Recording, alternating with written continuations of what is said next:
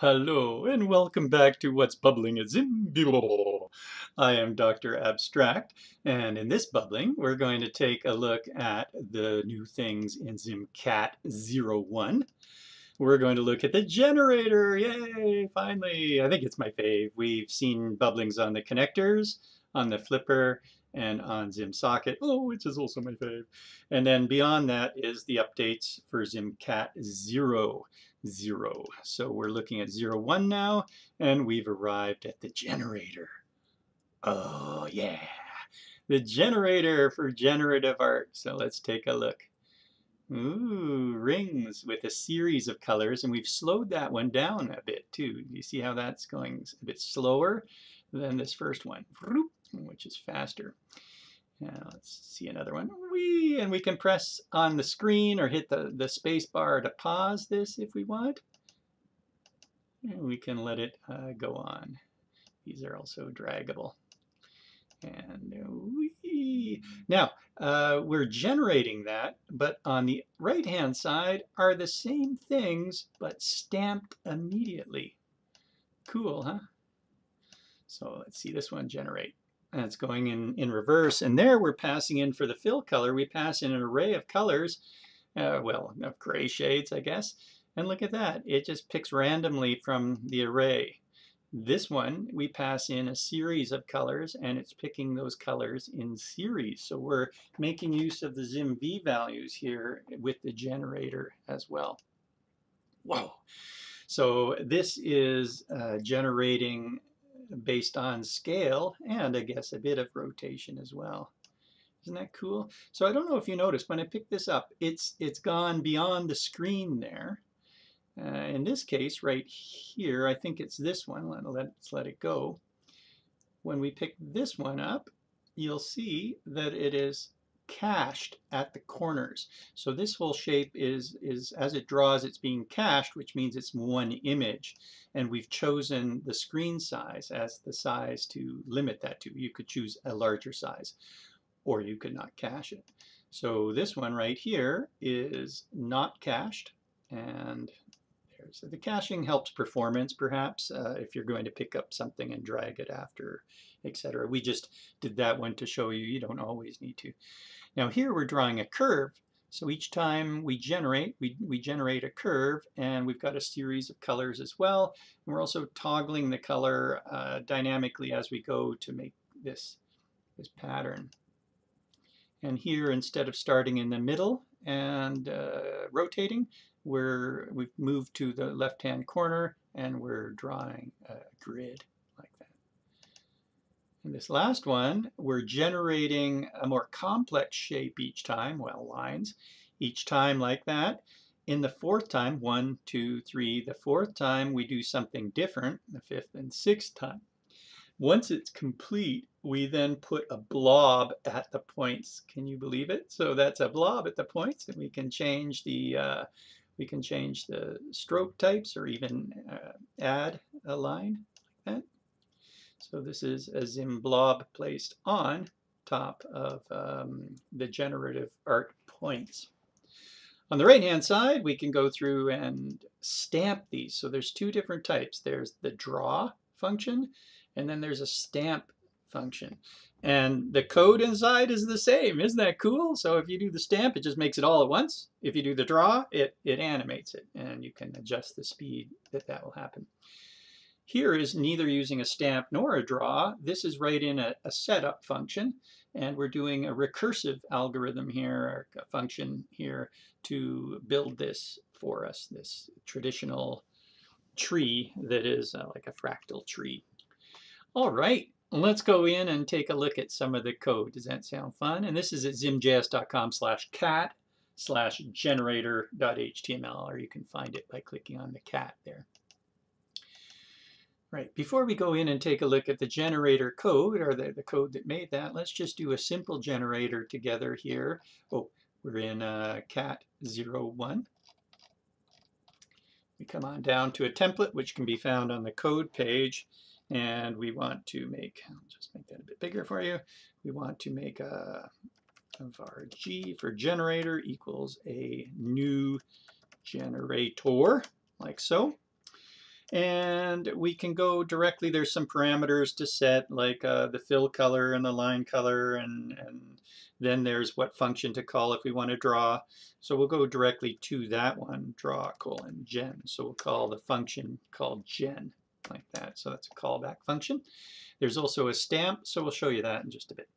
So then we make that function gen. And inside, we can do something like draw a line. So on the generator that we made, we're drawing a line. And we can make this line start at position 10 and 0. And we'll make it, I don't know, 50 long or 50 wide and 0 in height. Oops, 0 in height. So this is the X and Y starting point of the line. The length of the line going in the X, and the well, I guess the position, the X position of the end of the line, and the Y position of the end of the line. So what this will do is for 1,000 times, the default is 1,000 times. 1,000 times it will draw a line starting 10 pixels from where it finished or where it ended. So it's going to start in the center. We've started the generator to start in the center, so it's going to move 10 pixels. It's going to draw a line for 50, and then it will end. And then next time it loops around, it will draw another line 10 pixels from where the last line ended. So let's have a look and see. Can you imagine what that's going to look like? So there's our first line, and then it moved over 10, and it drew 1,000 lines going off to the right. What if we curve that? Let's go at 0, so we won't move the line any. We've got 50, and we will dot rotate this 30 degrees. Can you imagine what's going to happen? It's going to draw a line, get to the end of it, then it's going to like spin the canvas right there. It's like, or well, not the canvas, the generator shape. That's called drawing. It's called shape, I guess. It's going to spin that, and it's going to go 30 degrees from there. So you ready? And it keeps going around. So there's 1,000 times it's drawing on top, and you can start seeing that gets a little crumbly. So it drew a line, it rotated 30, drew a line, rotated 30, drew a line, and ended up coming back on itself. But you can do some wild things, like what if we just rotated, we can keep a count in here, count, or I, or whichever one we want, and we can go count. So as that gets bigger, count times 2 maybe. So let's see what happens if we keep increasing the rotational size as we go.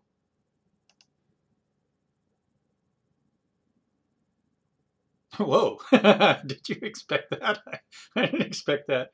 So it started off really small rotation, but then the rotation gets bigger and bigger and bigger. Finally in here, it's like rotating 360, 362, 360. No, so it will never do that. I think it goes around to 0 again. So perhaps that's why. But anyway, when it starts getting smaller, it ends up coming back, or in the negative. I don't know what it is. In the negative, it comes back and into here, and then it wings back around 1,000 times. So marvelous.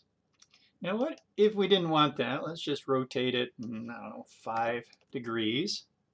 And what if we wanted to draw a line from the middle, and then just keep on drawing the line from the middle, and so rotate spokes in a sense? Well, what we can do is we can use a push and pop, and this came from processing.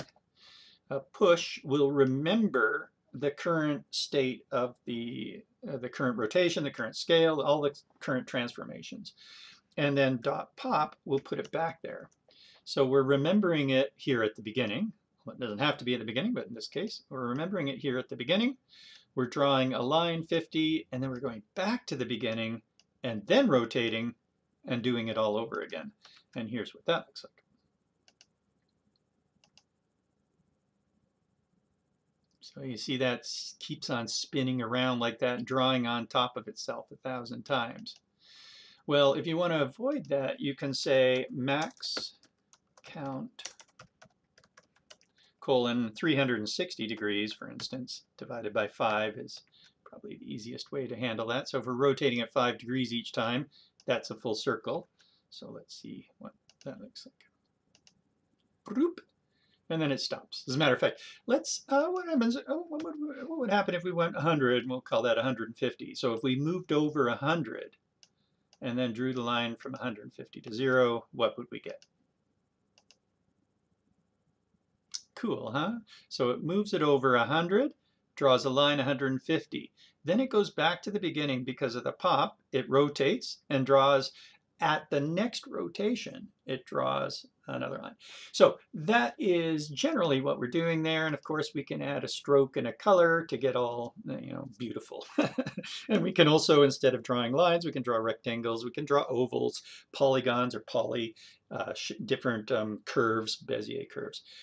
Now, in the past, we've done something like this, but when we do draw into a shape, we do for a rectangle, we have the X and Y, and it's annoying. And that's one of the things ZIM did is whenever we draw a rectangle now, a ZIM rectangle, we got rid of the X and Y because we can handle that in other manners, like with X and Y properties or with a pose or a loc or a center, etc. So when we draw a rectangle in ZIM, we usually just say start with the width and the height. We considered taking away the X and Y for a line, taking away the X and a Y for a rectangle. All these things have the X and Y to start because there is a dot translate, which is like the ZIM move, which would translate that 100 each time. We could just start at 0. So in other words, we don't really need those. We could have just done that. So it is handy sometimes to have an X and Y, but I would say 3/4 of the time, I don't want an X and Y. I just want to draw my bloody rectangle. Why do I have to put 0, 0 here?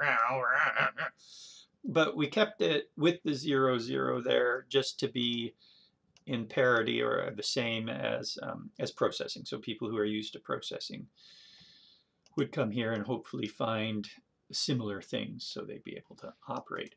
Now, when we realized what processing was doing, it was like, oh, that's handy, because to do this inside of a shape in ZIM with absolute positions would mean we'd have to use sines and cosines and stuff like that. So rather than using sines and cosines, we realized what processing was doing. Is that, okay, wow, we can do that. And we coded that in one night, and it's about 100 lines of code. So to convert from absolute drawing into relative drawing was just one night of code, and it's not all that much code. It's like, oh my God, even that push and pop is just a bloody remembering of the transformations, and that's it.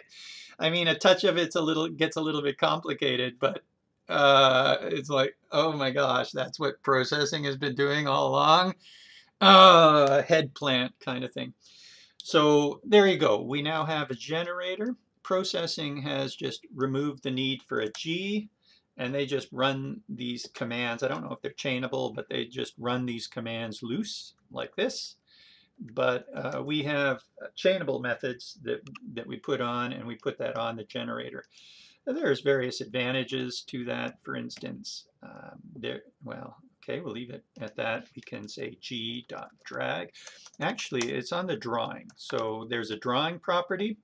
When we do transformations, we're using a matrix, so it's matrix calculations in the back. In Create.js, when you use matrices, it's one or the other. Then you don't get to use X and Y's. All the transforms have been turned into matrix calculations, and you have to continue on with those. So what we've done is put the result into a container called drawing, g.drawing. So the generator's drawing container is what you would then drag, for instance, or move about or animate afterwards, or fade out, fade in, use as an asset. So these drawings can be used as an asset. I'll show you that in just a second, but for now, let's try this. This might be a little bit hard because we're going to have to pick up the skinny thing. That can be changed, so we could expand that, and then we could pick up the whole thing. So it would be g.expand. Expand automatically adds a 20 pixels, so if you just want it right at the edge of what we've got there, then it would be like so. So now you can see that we can pick it up here and even here in the corner as well. Or we can make thicker lines, what have you. So you see what I mean by that being handy? Now, if you don't want to wait it to generate, if you don't want to wait for it to generate, you just say stamp here. I don't know if processing has this, but stamp is just a way that we can avoid the time that it takes to do that. So we refresh, and there it is stamped. Refresh, stamped right away. So that's what we were doing with the examples that we're going to take a look at here. Oh, excuse me, I just got a spittle. Oh, I knew I shouldn't have eaten those chips before I started talking. I think I have a little salty spittle in my throat now. Hopefully you can forgive me. So there you go. And once again, we could animate this, or it's now just the same as any ZIM container, ZIM shapes, ZIM asset, what have you. All right, let's go in, and now this isn't an explore, so that was all a bit of an explore. I'd love to do an explore on this. It makes sense to do one rather than just a bubbling. The bubblings are supposed to introduce you to the code. So once again, what we're looking at here, let's open in browser, what we're looking at here are all those different examples. So this, instead of a line, is a rectangle that we're rotating. And we're going to go in and see how the batch of these things were made. Okay, so that's what we're going through. I was mentioning an explore. It would be nice to explore further in how the generator works kind of from scratch, because this is a whole world of processing. This is a whole world of thousands, if not millions, of generative art that has been made already. Now we can do that in a very similar way here in ZIM. So here's the generator. Each one of these things is in a function of its own. So each of those 8 things are in a function where we receive the type. So the tabs at the left and the tabs at the right, see, that's another thing. This is ZIM. So this is what ZIM can do. We have tabs. In 2 minutes, we've got these tabs that are integrated into our app. They're not some stupid little HTML pull-down thing up top right, which is what processing has lived with for years. And I mean, it's okay. That's the DAT GUI. It's very practical, I suppose. But from a design sense, it's not very integrated. And processing really hasn't gone along very far. It's because they're using HTML components as well, or in addition to the DAT GUI, which is HTML based.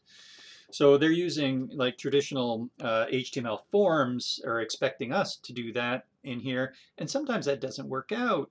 Like, look, I'm dragging that over top of those things. That's because I want to. If you have an HTML form, that's not going to happen. You're going to find that you've got access interactivity to one or the other, not to both. And plus HTML forms are, I mean, you can style them and stuff, but still ZIM components now are just so much easier to use and position and manage than HTML forms, like by 10, by 100. So anyway, here we are, blah, blah, blah. All right, let's go in. We're using those tabs to call either the draw or the stamp. And then down below, this is us using a ternary operator to decide which one, either the draw or the stamp, will get the gen function. Isn't that great? The same function works for either draw or stamp. And so this is the setup to be able to do 2 different types of generators. We've got the max count in there, so that it doesn't keep on wrapping around, and that max count is based on the 5 degrees of rotation of our rectangle. And you can change this up. So there's 100. This is 100. Let's see what happens to it. Let me refresh here. Oops, just like totally went away. By shifting that 100, it drew this big, huge loop of these rectangles. So do you see what we would need to do? We would have to push here, dot push, and dot pop here, dot pop. And this can get more complicated and excitingly complicated to be able to make, oh, just like wonderful, wonderful patterns. And did we mess up? Push, dot, pop. Oh, forgot the dot.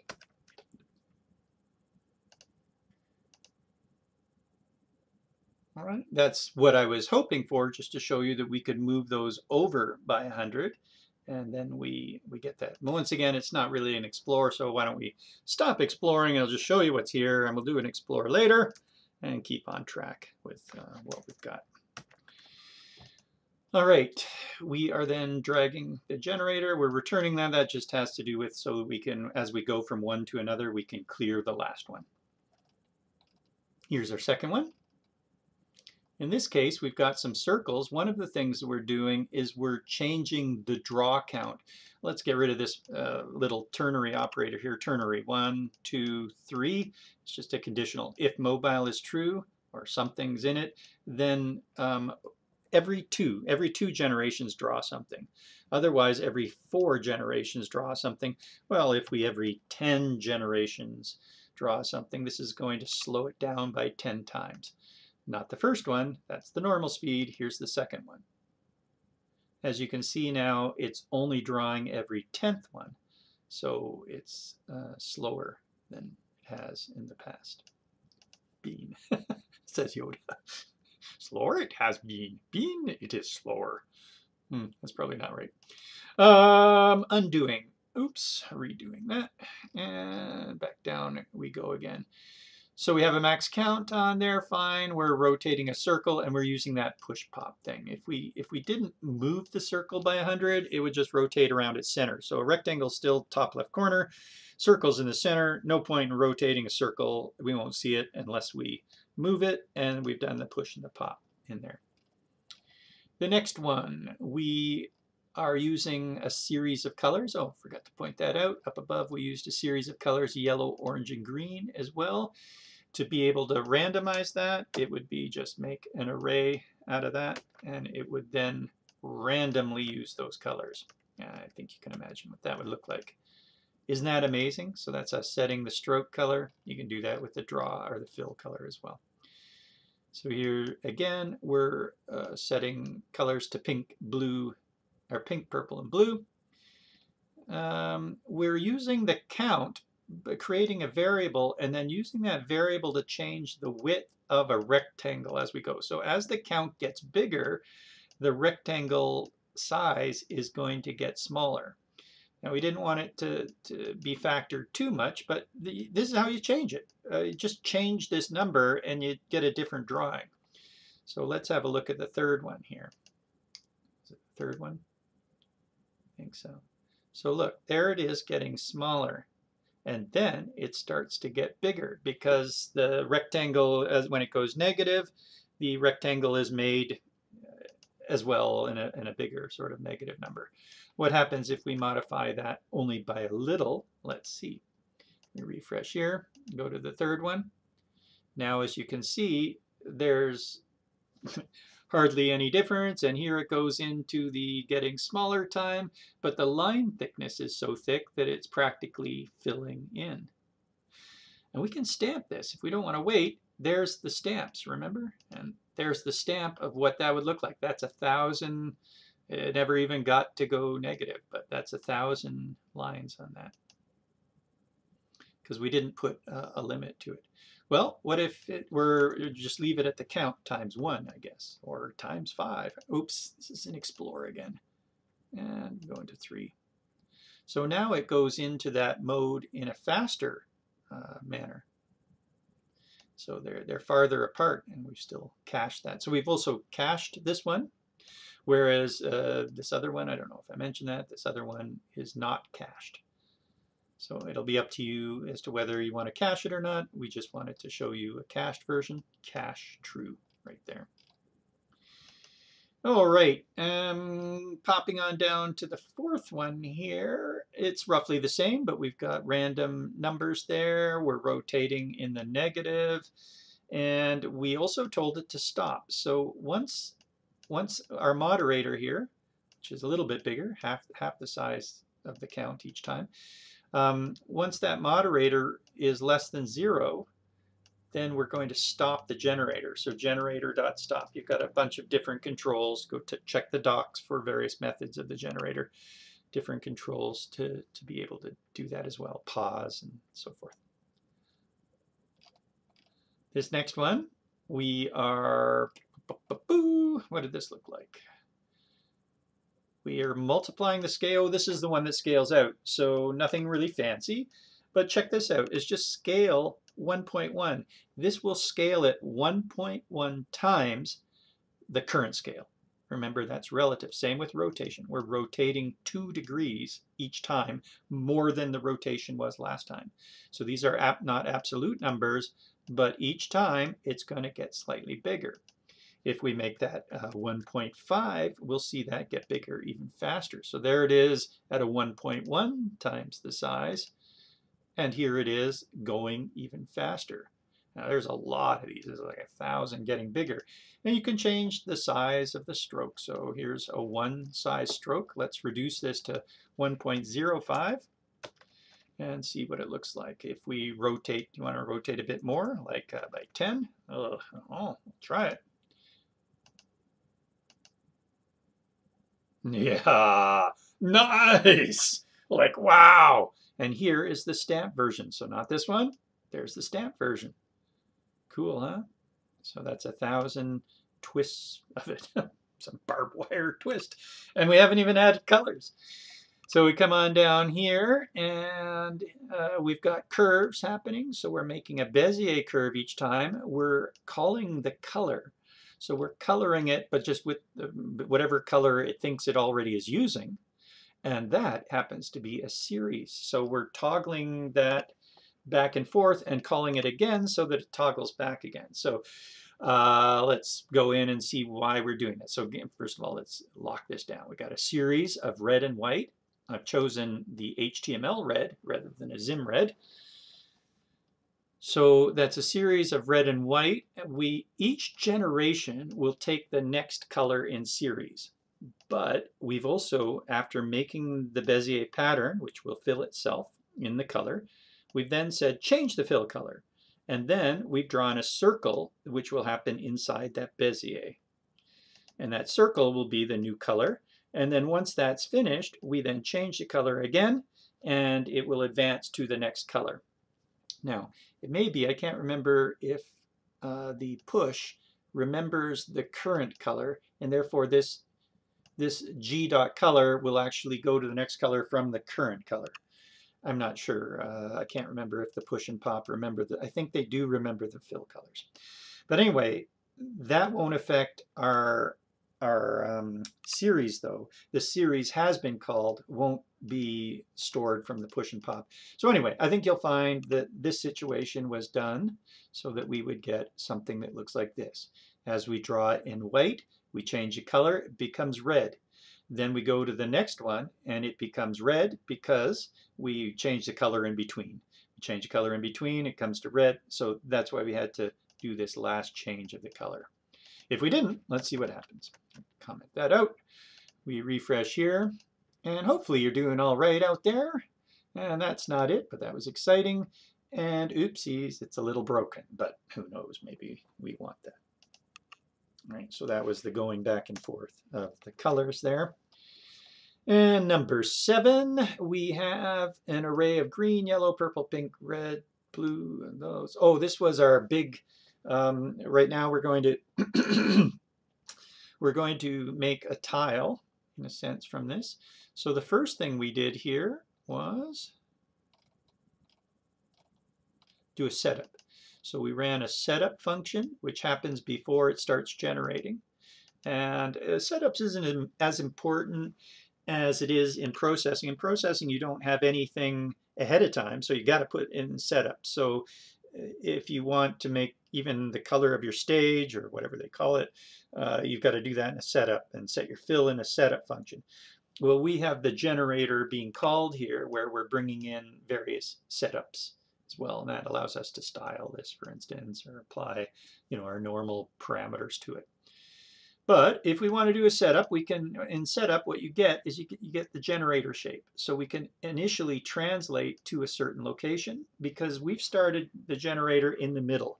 I'm not sure where processing starts, actually.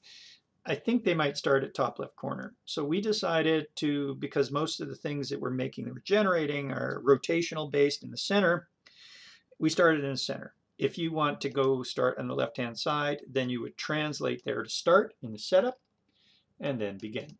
So we're translating each time, we're rotating between a min and a max. This is a ZIM V value of a min and a max. Now, one thing that's cool is we've created a series now, a series that also has a range. So we could have made this a series like this. Well, right now, let's just take a look at this. And we've rotated the inner rectangle. So we've got an inner rectangle too. We're adjusting fill colors to a different color each time. It's getting a random color. We're pushing and popping. We're translating it again. And so let's have a look and see what this gives us. Finally, if our translation goes too wide, then we translate it down. So we move our drawing down and back to whatever we had done. Oh, this is going back and this is going down. And then if the Y is bigger than the stage, then we're stopping it. And what that gives us is this guy right here. Bloop. So you see how that didn't go really past the stage and didn't go past the stage height. It might have come close. I don't know, I didn't totally calculate it. And check our random rotations each time. So that's a rotation within a range. If we reduce the range, for instance, -2 to 2, this is on the outer rectangle only. Then we refresh here and we get a very reduced angle on the outside. You could do the same with the inside one, but I wanted to try, let's see if this works, a series like so, and we may as well go back to the 20 and the 20, and let's see if that's operating. So we're going to rotate starting at -20. The next one will be -19, -18. As a matter of fact, we could step that by going dot step, make it a little bit more. How about 5 degrees? And let's see what happens. Oops. Yeah, it doesn't seem to be going. I don't know. I can't tell. I think that's it. Yeah, it's stuck in there. So what is it that we did wrong? This series maybe can't go right here. Rotate, because we're doing this each time. So var series, var s is equal, or rots we'll call them, is equal to that series, and let's try rotating it rots. I don't know if that's it or not. Refresh here. 70. Yeah, that was it. So there it is at -20, -20, or -18, or 5, -15, -10, -5, 0, 5, 10, 15, 20. Then it jumps back to -20. So if you don't want it to jump back, you can also bounce, dot bounce. I haven't tested bounce. Let's see if that bounces back. I don't know. I really doubt it will. So there it is going to 0, forward, forward, and yeah, I don't think it bounced because that should be a less thing. Right, so I haven't tested the bounce with the series. We're going to have to look at that. Series was actually a little bit complicated to introduce into, or sorry, the min and the max here, a bit complicated to introduce into the current way that we had a series. Normally, if you have a series, it would be just a list of things. Like you can series an array, or you can just put a list of things in there and it picks from them. But with a range, we might have 100 things. We're tempted to just hard code out the range, say, oh, okay, you want a min and a max, we'll just create an array from that and do this huge array and then end up passing the array in. Then the rest of our code could have worked the same way. But we decided against that, and instead we kept this all as a min and a max throughout our pick arrangements and stuff, and it looks like the bounce isn't working. So we'll fix that up for you and get the bounce working, but at least the step is working, and so is the min and max. We also want to look into why passing that directly into the fill here. Oh, now fill should receive a ZIM V value. It's in a loop, that's right. So if it is in a loop, it's fine to put an array in there of random things because that doesn't matter. But if you want the series to work properly, you need to store the series out of the loop and then pass the ZIM v value of the series into that. Yeah, that makes sense. Otherwise, each loop, it's creating a new series. All right, great. Well, we looked at that one. Let's carry on here. What's next? Stroke color green. Ooh, this is where we were making the maple leaf, I believe. This is the last one. Yeah, we're making the maple leaf. So we are setting record line points to true. And what that will do is each line that gets made, it will record a series of points. And then when it's done, down here is when it's done.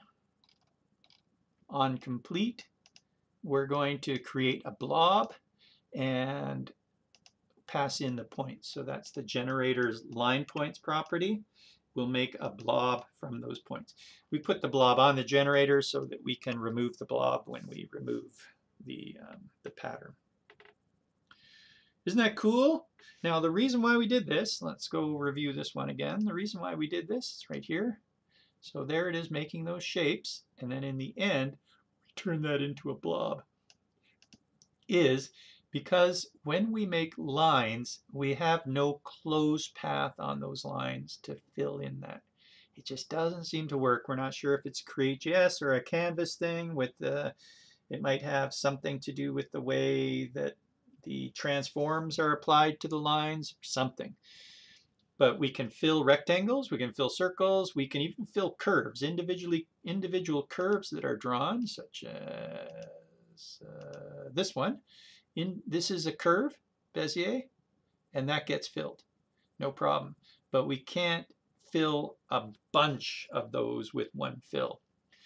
And so, in this example where we've got these lines, we can't, even though they close the path, it won't fill. So we'll see if we can fix that up. But at the moment, a solution would be to record the points and then basically fill it with a blob, which has certain advantages, and that can be made interactive false, for instance. So we've got show controls false to start, but we can make it interactive false, and then we're dealing with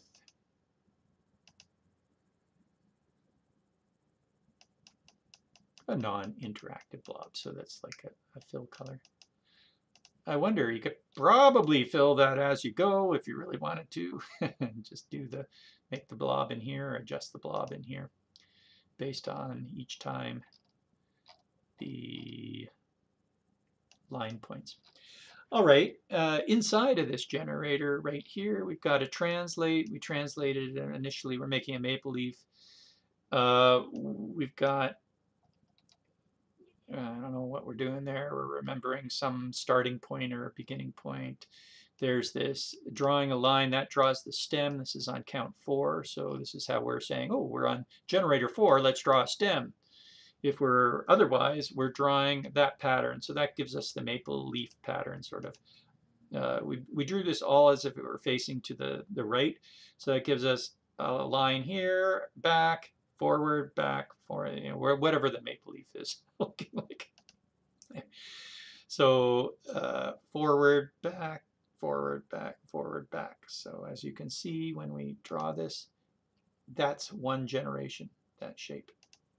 So that's what that is. And then we're rotating that like so. Cool, huh? Alrighty, well that's a look into, oh, this last one is all done in a setup. So the last one is the recursive algorithm.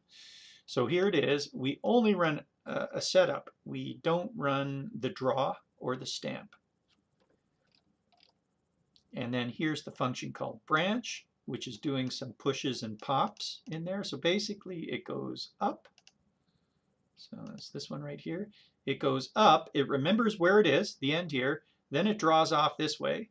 Then it goes back with a pop. Then it remembers, push. And then it draws off this way. And it remembers back at this one, I think, or something like that. And then it is going in and doing these guys as well. That's why it's recursive. It then calls branch. So within both of these branches, that's the left and the right, it calls branch again, which with a smaller length. And so it will then run branch again with the smaller length, do the pushes and the pops on that branch, and we could not figure out how to animate this. So because it's sort of like going in and going all the way to the end, we tried timeouts in here, and that didn't work.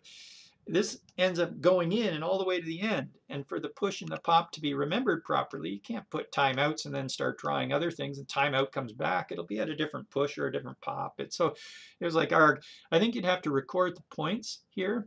Take in an array or in a nested loop of array, you have to go to the very ends of the nested loop of arrays and work backwards. And it's just like, oh, okay, whatever. You guys can do that. But we've stamped it all in the setup in a recursive, and you can see how the pushes and the pops and the relative positioning are working there to create the famous fractal diagrams. And it's neat to be able to change various parameters, like you could randomize this and you get beautiful tree drawings. So we've done that as well. It's very, very nice. All right, what do you think? Woohoo! This has been a What's Bubbling for the generator. We're so excited to be able to generate things, and it'll be a big plus for the generative art. Once again, you can do things like this already in an interval. So this is in an interval. Imagine this: just make a rectangle, a ZIM rectangle. And then the next one, you rotate it like 5 degrees times I. So in your interval, you keep track of the count, or you actually get one. Or if you were in a loop, you would do the same thing. You would loop, and then based on I, you would rotate the rectangle 5 degrees, and you would get this exact pattern with, 80 rectangles or 70 rectangles, or however many are here, 72. See what I mean? But that's a whole bunch of ZIM rectangles, and there's other advantages to be able to sort of draw in different connections, as you can see here. Well, that could have been done too. So we could do that. It's sort of handy to be able to do it with this system right here, where we're less worried about using I to increase rotations. We're just saying rotate 30 each. We don't have to say 30 times I. It's sort of a little less thinking. And it's all in one shape. Now remember, to access that shape afterwards, use the drawing property on it. So g.drawing will give you this nice shape that you can do whatever you want with. And let's leave it at that. This has been a What's Bubbling at Zim. Come on in and join us at zimjs.com/Slack. We would love to hear from you there. We get new people every day working on exciting things. Why not? It's fun and it's free. I tell you, I've been doing this for many years. I worked through Director, I worked through Flash, I've worked in HTML worlds. This is the best it's ever been. Come on in and try it. It's just so much fun.